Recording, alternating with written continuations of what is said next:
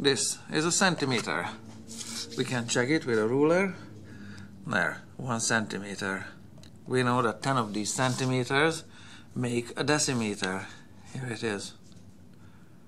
10 centimeters make a decimeter. So far so good. But when it comes to area, 10 of these square centimeters will not make a square decimeter. Area means that the extent of space is being measured.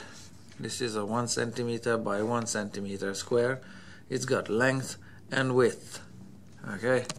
And 10 of these square centimeters will not make a square decimeter. To build a square decimeter, you need something that's 1 decimeter by 1 decimeter square shape. 10 square centimeters simply don't fill a square decimeter. You need 100 square centimeters to equal to 1 decimeter. The length of this paper strip is 1 decimeter. You can put it on the ruler, and there we have it. 10 of these decimeters make a meter,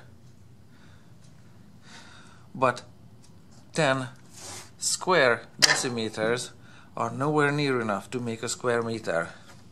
I can line up 10 square decimeters. You can see that they are cut to 1 decimeter by 1 decimeter size.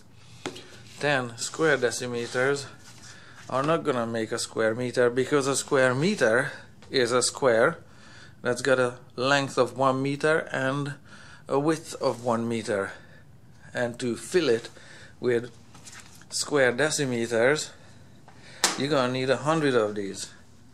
10 square decimeters don't fill a square meter. You need 10 rows of 10. The exchange rate again is 100 from square decimeter to square meter. So that's how length and area relate.